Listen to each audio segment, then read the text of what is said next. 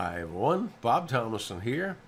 Wanted to spend a few moments and show you something that was a challenge for me in setting up an ADS-B receiver at the local airport. I used a Raspberry Pi unit to do this, but I used FlightAware's PiAware software, their version of Raspberry and Linux. I used that download to configure this, which makes everything real nice, but I had a need to set up a static IP and found it a little bit challenging.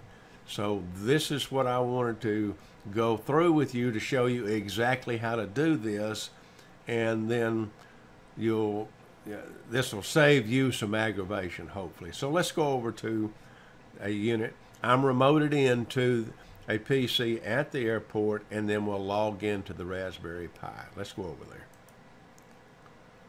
All right, now we are remoted into a PC there, and I'm going to set up PuTTY. I can use PuTTY.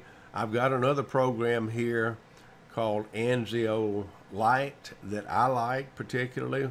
Does a very good job on SSH. You have to purchase that. PuTTY is free. So let's just go over and I'll type in the address 192.168.1.28. I know the address of the unit, and I'm going to remote in. Try to make this window a little bit larger. There we go.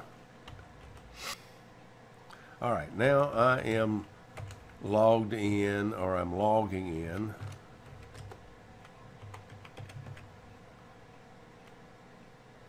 And one thing I need to do is that all this configuration takes place in a file in the boot directory. So I'm going to change CP. I'm going to copy that to piaware-config.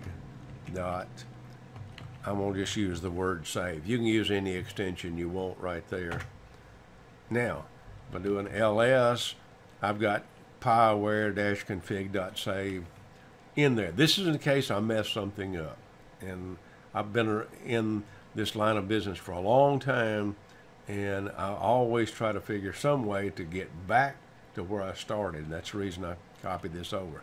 So next we're going to do sudo, if I can spell it right, pi, then by all means use that. But for this purpose, I'm going to use nano.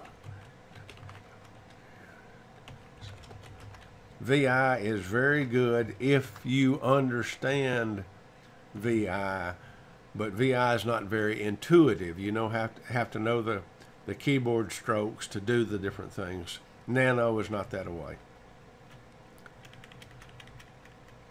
All right, now get down here to this network section. Let me scroll back up. Network configuration, which is near the top of this file, and you'll see that the wired network shows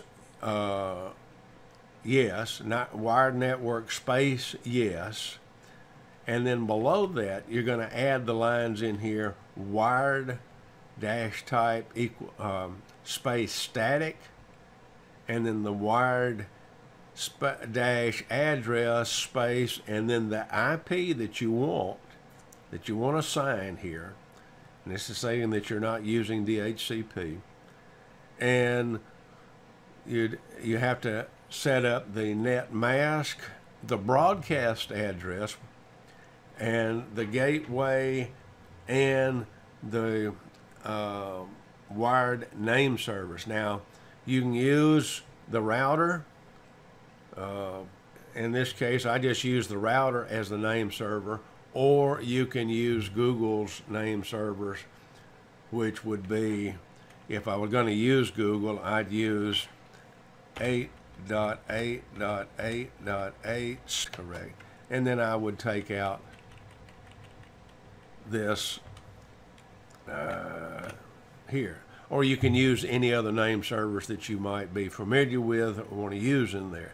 You use a space between the two, but in this case I'm going to go back and stay with the 192 So I'm going to use 192.168.1.1. Now, I've got that set up.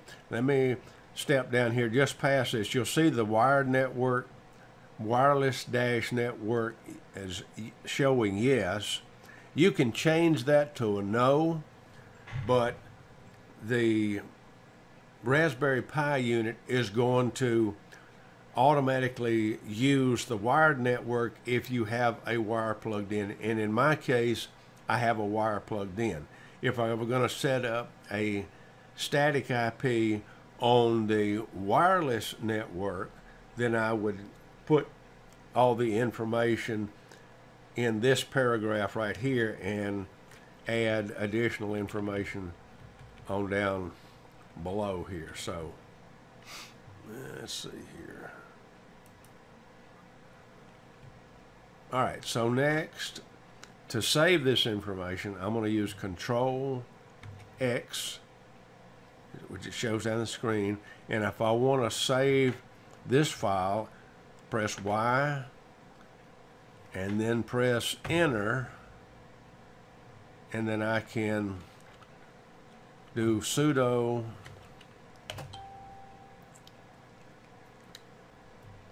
okay.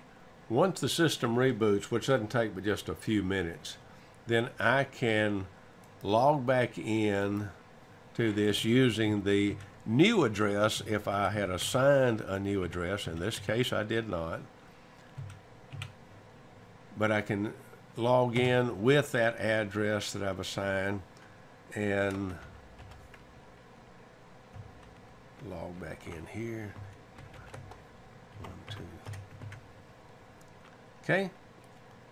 And now I'm back in my Raspberry Pi unit. So this is just a way to